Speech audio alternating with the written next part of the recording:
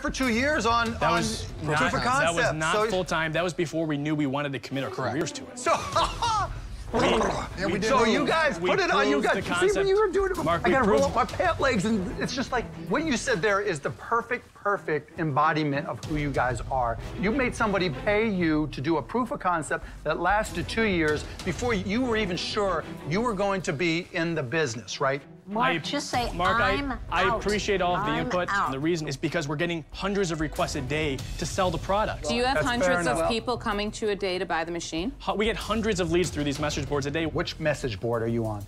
Well, quite frankly, the internet searches is just been organic by posting PR web, press releases. I'm out. I am so out. Thank God I am he's out. so out. Thank God I am he's so out.